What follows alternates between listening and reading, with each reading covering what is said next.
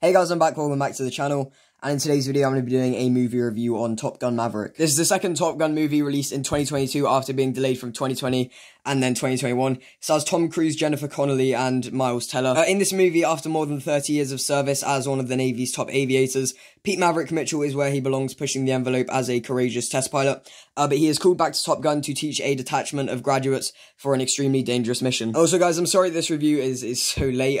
This film came out in the UK on May 25th and it's June 1st now, and the Friday that I was probably going to see it, May 27th, I had to prepare for a wedding. I was going to the next day, and I spent the entire weekend away for that wedding. And yeah, I saw it the Monday afterwards, after the weekend, and I saw it again yesterday on Tuesday with my family, so yeah. But I finally seen this movie, so let's start talking about it. So starting off with the positives, and I have to be honest, like, nearly everything is great about this film. I have a lot to say in this section. First of all, this movie is basically a love letter to Top Gun fans. I'm not even a huge Top Gun fan, and I can respect that element of this movie. I only watched the first one for the first time the day before this film, and I'm not, like, a huge fan of the first Top Gun movie, so I'm not really a gigantic Top Gun fan, but I can definitely respect how this movie is very much a love letter to the fans. And fans are clearly loving it too. Right now it has a 99% audience score on Rotten Tomatoes, which I'm not too surprised at that, honestly. There's just a lot of things here for fans to enjoy, and yeah, this is going to be like a fully spoiler-free review, so I'm not going to, you know, give away any specifics. But yeah, I think fans will definitely really enjoy this film, I would say. One thing I also love about this film is that in the first Top Gun, that was you know, mostly known for its like amazing plane scenes and stuff, and the actual like drama and character elements of it were not terrible.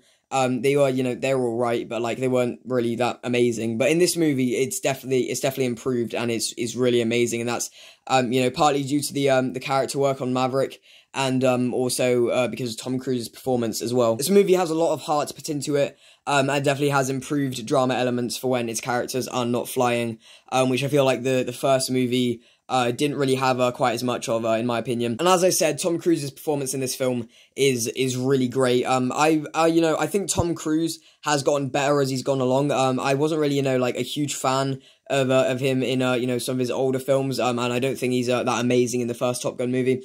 But in this film, he is definitely he's a lot better, and yeah, he's such a great actor now, and he's really fantastic in this film as well. And the cast all around here is just great, and you know, it has a lot of new characters with the Top Gun graduates in the film, and they're all really great. It balances all the characters really well, and yeah, the whole cast has great chemistry, and yeah, new characters are very good. And as I said, this movie has a lot of heart, and there was a lot of care put into the movie.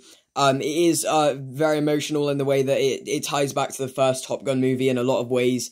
You know, Maverick in this film is kind of driven by, you know, what happened with Goose in the first movie for quite a lot of it, and yeah, it's really, really great with the emotional elements of the movie as well. So it has great drama and character elements. What about the plane scenes? The first Top Gun movie is very famous for all of its amazing plane scenes, and I have to be honest, I think the plane scenes in this movie are even better, and you have a film that manages to have plane scenes better than a film that was so iconic because of its plane scenes, and so groundbreaking because of them. I think you have a really great movie here. And this movie sort of puts, like, action first, kind of. It sort of has a little bit more of a focus on its airplane scenes than the first one did. In the first one, it sort of felt like the action and romance elements were sort of competing against each other, and the movie felt a bit uneven as a result. But in this film, you know, it's more focused on action and you know, all the airplane stuff, and it's really, really great. And all the action scenes in this movie, all the airplane scenes, they're so well shot, they're so well done. Some truly, like, really, like, blood-pumping action scenes in this film, truly intense scenes. It's absolutely fantastic. When people say you need to see this film on the biggest screen possible, you absolutely have to, like listen to them. I saw this film in View Extreme both times I've seen it, and it's absolutely just worth it, because, you know, I go to View to see most of my films, and, like, it's so worth seeing it on, like, a really massive screen. Don't see it on, like, a small cinema screen. Go to whatever, like, Extreme Plus Premium screen that you can find and watch it on there. Don't see it on a small screen, you know, like a smaller cinema screen. See it on the biggest screen that you can find, because as I said, it's absolutely worth it. And this movie is going to look so pathetic when it comes out on, like, DVD and streaming and, you know, physical media, home media, all of that. It's going to look so pathetic on a smaller screen. But yeah, really amazing airplane scenes in the film. Really great, you know, action stuff is all absolutely fantastic. And the movie has such a great finale as well. Again, I'm not going to spoil anything, but what a fantastic finale this film has. The film also just looks great with its cinematography and camera work and all of that. Looks absolutely fantastic, this film. And you can also never feel the, like, was it like 2 hour, 11-minute runtime, I think it's around that. You can never feel the fact that this movie is over 2 hours. Yeah, you just never ever feel that runtime.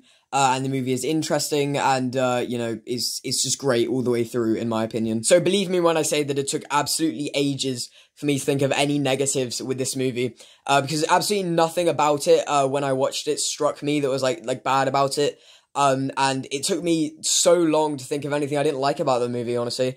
But, you know, after spending absolutely ages thinking, the only things that I can come up with are that at the beginning of the film, you know, within the first sort of like half an hour to 40 minutes of the film, there are a few scenes of talking that are a little bit long, but not really. But as I said, you never feel the length of the film, in my opinion.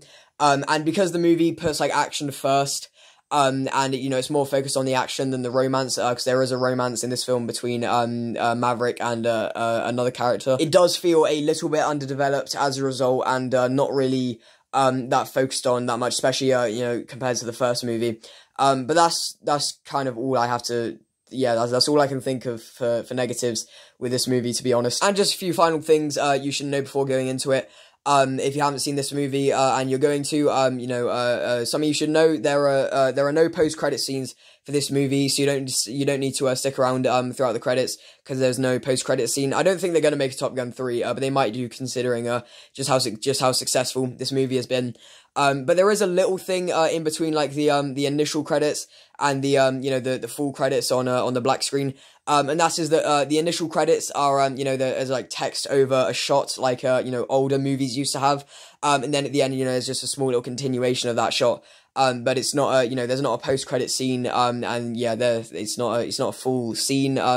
So yeah, you don't need to stick around, you know, through the credits, because there are no post-credit scenes for this movie. I have to be honest, I wasn't expecting one, and yeah, I don't know if anyone else was, but we live in an age where a lot of movies have post-credit scenes, so, you know, just in case you wanted to know that and you didn't already, there you go. So overall, I absolutely love this movie. I thought it was absolutely brilliant, like absolutely fantastic. I'm not even a massive Top Gun fan, and I really respect you know, how this movie is, you know, for the fans in a lot of ways, but it's also a brilliantly made movie, with its airplane scenes that are amazing.